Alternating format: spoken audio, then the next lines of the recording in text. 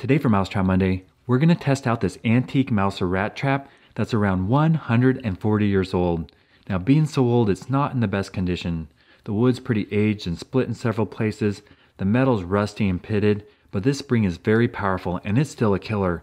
It'd work well both on rats and mice. Today we're going to get mice with it. Now I bought this trap as part of a collection on eBay. Mouse traps from the 1800s don't come by very often, and when they do, they fetch high prices. So I couldn't hit the buy it now button fast enough, even though it cost $250.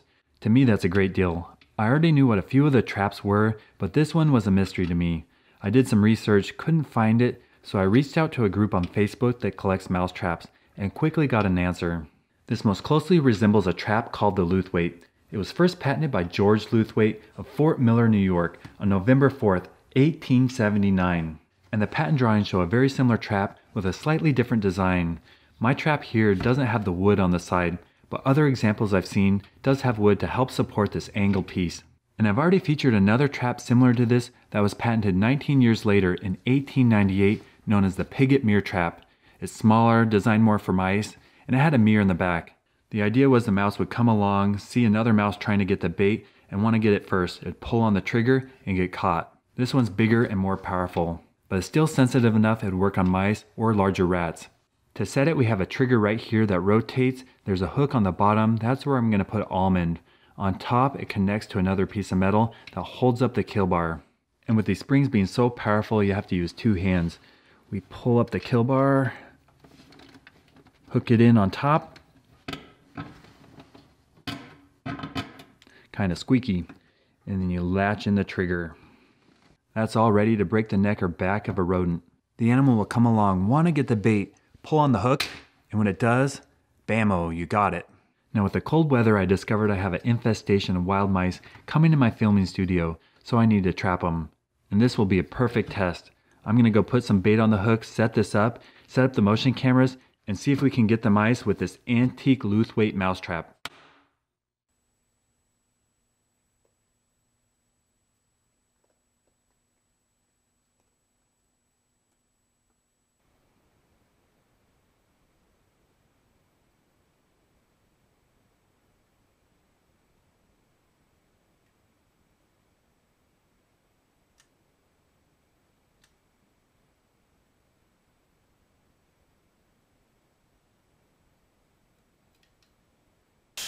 Last night I set up this antique trap in the shop and it didn't take long. We got one of the mice that were coming in and chewing on things.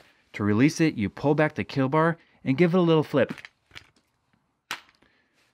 For being so old, this has a lot of power. And this trigger system's very sensitive. As soon as they pull on the bait, they get caught. Now I don't want the mouse we caught to go to waste. We're going to feed it to wild animals. I'm going to set it up in my woodshed. People have been naming the opossum that comes. I was reading all the suggestions to my kids. The name they like best is Awesome the Opossum. So we're going to see if the skunk comes along or if Awesome gets the meal. Let's go set up the motion cameras.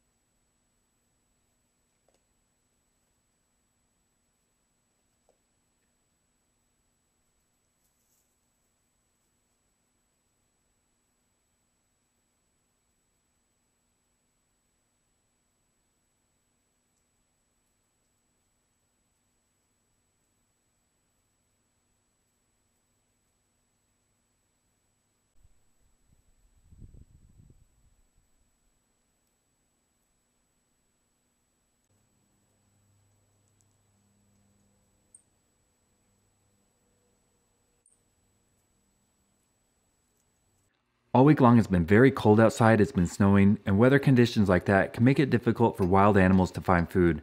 It looks like Awesome the opossum enjoyed the meal we left it. Now I tried to make it a little more interesting, so I buried the mouse under some dirt. Opossums have a very good sense of smell. It dug up the mouse and chomped it up. That opossum comes by every night. I'll have to leave meals more often.